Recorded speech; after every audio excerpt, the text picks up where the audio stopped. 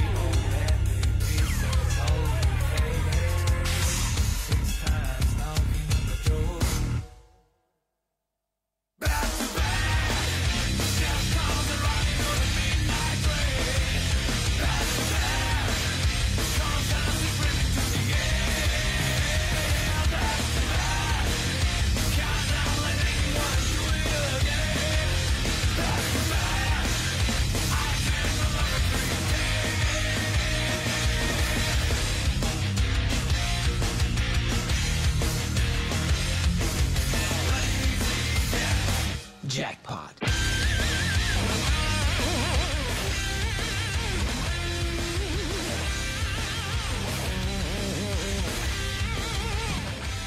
on, it's just nasty. In the end, we're all satisfied. You are set free.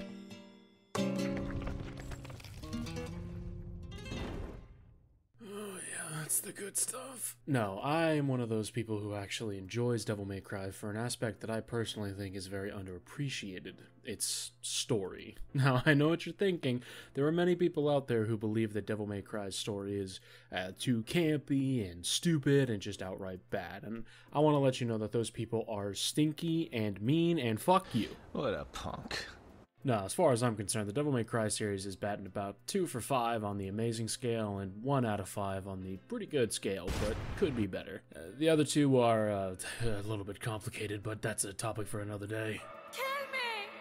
There's a lot to love about this series, but personally I think the most powerful aspect of it is the main theme that permeates throughout the entire thing. The theme that no matter who you are or what you are, your heart and your soul will carry you through the end of the day and help you to overcome any challenge or tribulation you find yourself tasked with. And even if you don't start with one, you can always have one. No one is below the ability to grow a heart. This is shown throughout the very impetus of the series with the eponymous Sparta, who we learn about in the very first game, in the very first scene.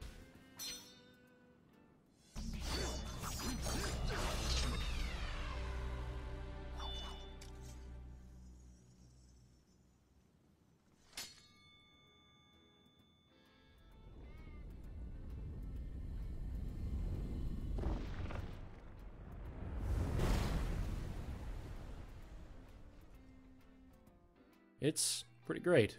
One hell of a message, I say. It's odd to find a game with such a positive message in this day and age, but here we are, and God is it fucking wonderful. But despite how much I love the series, one aspect that I feel hasn't been explored nearly as much as it could is the relationship between the two main characters of the very first game of the series, those being Dante and Trish. Their relationship starts out obviously within the first game, with Trish being a creation made by the Demon Emperor Mundus to look exactly like Dante's mother in an attempt to lure him to the island that he resides on.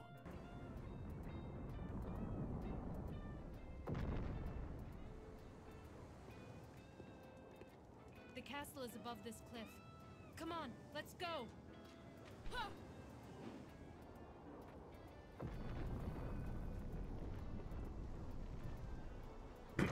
Throughout the game, Trish follows Dante's exploits throughout the castle, basically seeing if she can gauge the power of him, and eventually, despite the fact that she was made to help Mundus kill Dante, she eventually ends up falling for him.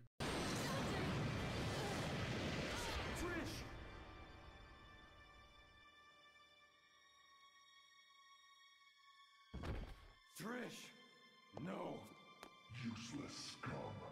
Failure is one thing, but taking an odd behavior like that, is the matter? It is time to end your pitiful life.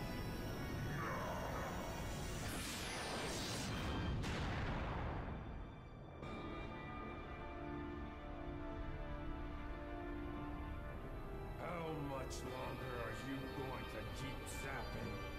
The first time that she actually sees just how strong he is in the Phantom fight, where he pretty definitively wins against a monster that she clearly thought would actually win.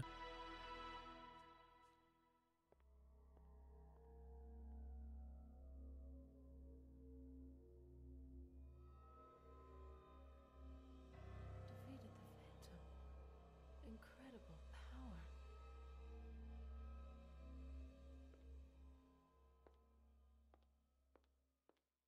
And of course, the second time that she actually starts to be swayed by Dante is during the final Griffin fight, when Dante takes great issue with Mundus brutally slaughtering his own cohort, whom was a very loyal servant to him even to the moment that he died. But I cannot let you live. I serve my master Mundus. You can't fight with that wound. Mighty is the power of Mundus. Master, grant me one last surge of power. The power to finish him.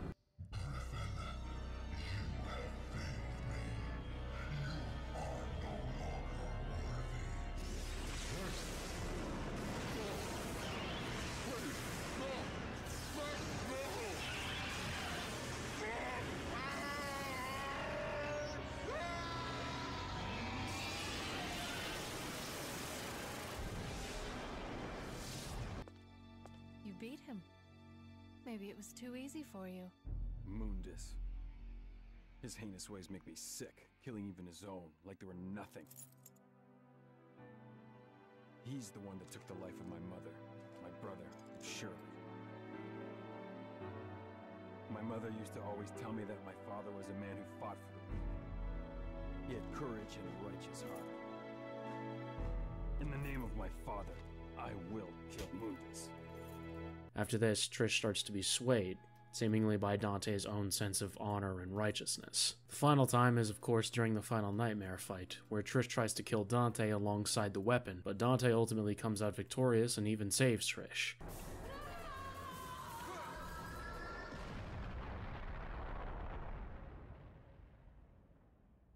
Whenever Trish asks Dante why it is that she even did so, he responds with this.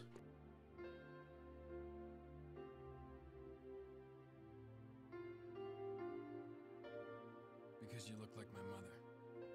Even if Dante himself knows that she's a demon, she still wears the face of his mother, a mother that he could never bring himself to kill, even in a figurative sense, and this slowly starts to sway Trish as well. Dante! Don't come any closer, you devil! You may look like my mother, but you're nowhere close to her. You have no soul. You have the face, but you'll never have her fire!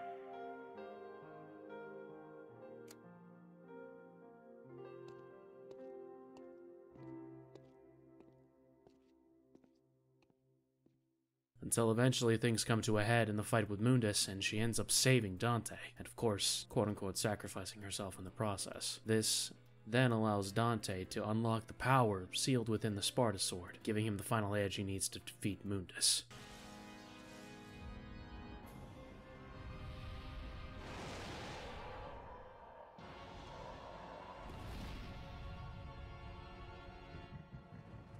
It's pretty fucking great. Of course, at the end of the game, Trish and Dante have a small exchange where they find out that Trish is doing something that only a human can do.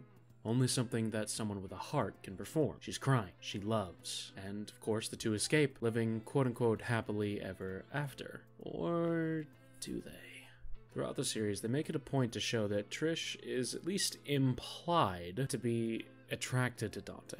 Not necessarily as a familial love, but something greater. Of course, why wouldn't she be? She showed this pretty clearly back in Devil May Cry 1, but there's just one problem. They also showed throughout the series that Dante's feelings for Trish aren't exactly mutual. I don't doubt in the slightest that he actually loves her, but of course not romantically, because even if Trish is her own person, she still has the face of his mom.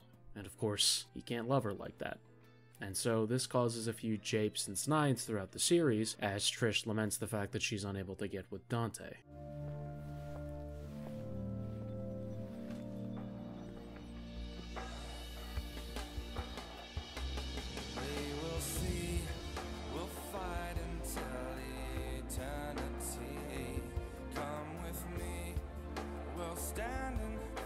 together. Through our strength, we'll make a better day tomorrow. We were just getting to the best part. I didn't know you were into that kind of thing. So, are we getting paid for this? Don't worry. I'll pay you when we get back. Alright. Then let's blow this joint. Well, at least someone knows how to get the girl.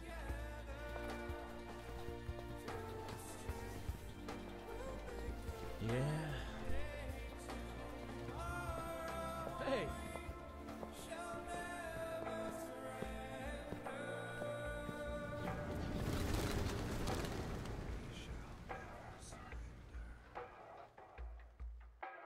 Apart from little things like this here and there, there's not really actually much in the way of exploration between the dynamic between these two. I mean, it seems like a pretty decent basis for some great character work and conflict between the two. Trish loves Dante romantically because of, well, he's fucking Dante, but of course Trish can't. He still loves her, but there's no way that he could love her in the way that she wants. Were I to see a Devil May Cry 6, this is definitely one of the things that I would want expanded upon and explored more thoroughly. The idea that these two care about each other, but have conflicting views on how much they care for one another. And hopefully it would in the end conclude with the fact that they both agree that they do love each other, just in different ways, and that Trish gets to be her own person and doesn't have to be bound to Dante, hopefully eventually going on to find someone else that she can love just the same, or not, depending on how things go. There's a lot of ways that I feel as if this dynamic can be explored, but unfortunately there's barely been any tapping into it at all. So I hope that Itsuno and his team give this particular pairing the space and dedication that it deserves. I know that this was a random video, and it probably came out of bumfuck nowhere if you were actually subscribed to me in any way, shape, or form,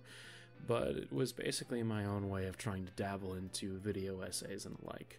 I know that I want to make them, and I enjoy making them to an extent, but suppose I just wanted to test the waters and get one out there, so why not start with something that's a little more bite-sized instead of fucking massive. If you enjoyed this small video that was essentially just me rambling on to my microphone for about 7 fucking minutes, then I hope I'll see you around in the future.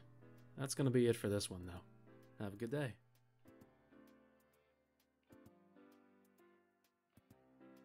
The final straw that broke the camel's back, so to speak, was during the final Nightmare fight. Trish attempts to kill Nightmare alongside... Nightmare? She tries to kill Nightmare? What the fuck? Eventually, hopefully coming into a... Hopefully? God fucking damn it, Lucy.